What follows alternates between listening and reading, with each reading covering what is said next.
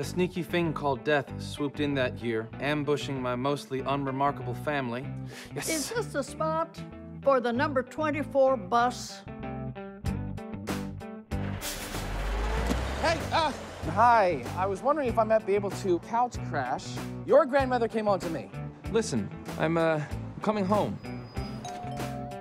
Hell's bell bottoms! The only reason you're here now is because you had nowhere else to go.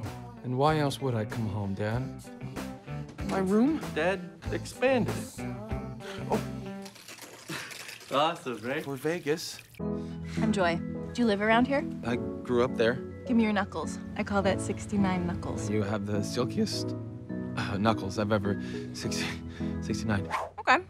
That's weird. I found out recently I'm gonna die soon. You're serious? I was wondering if you would write my obituary. I don't even know you. So we'll probably have to spend a lot of time together. For future gift reference, I'm more of a collared polo kind of guy. Stick your hands in. Make your mark on the world. Inspiration wants to smack me in the face. I'd absolutely welcome it.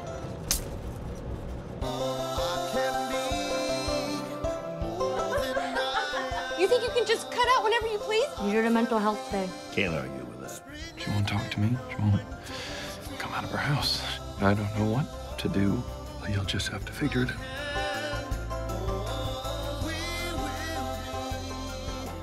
Could you just give me 1 minute? Are you doing a number 3? Number 3. Oh, no, no. Then I'm coming in. No, Joy.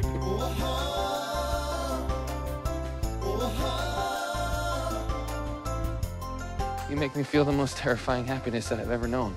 And I don't want it to end yet.